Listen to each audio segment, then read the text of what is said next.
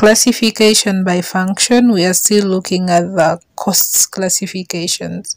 So classification by function, it means that we are going to group these costs according to what they do, according to their function.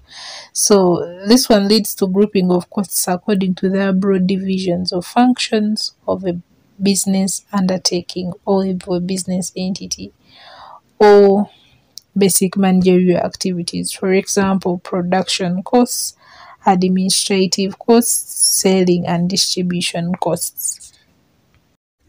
Let's start with the production costs.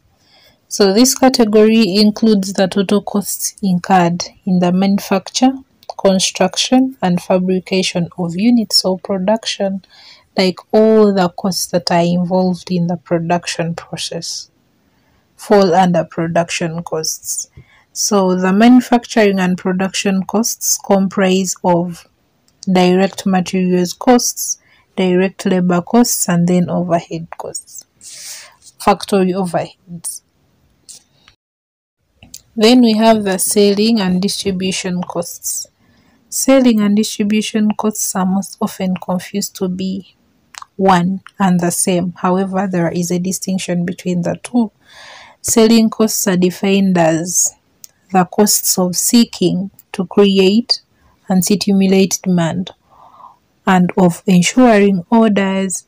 So examples of selling costs are advertisement, salesman, salaries, etc. So sales costs are those costs that you incur to ensure that you create awareness and then create demand or stimulate demand for a particular product or services, which includes advertisement, hiring a salesman, paying salaries to the workers. For distribution costs, they are defined as the cost of sequence of operations, which begin with making the product available for dispatch or delivery and ends with making the reconditioned or the returned empty packages if available for use. So the distribution cost deals with the costs that are involved, like after the customer buying, those costs that are involved with delivering the product to the customer, and then those costs that are involved just in case the customer returns the product, stuff like that. So examples of distribution costs, we have the insurance on goods in transit, warehousing, among others. The last one under classification by function is administrative costs.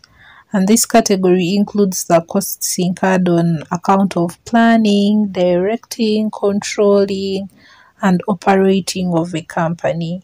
And examples of administrative costs include things like salaries paid to the managers and other administrative staff. So those are the costs under classification by function. We have three: production costs, selling and distribution costs, then administrative costs. Thanks for watching.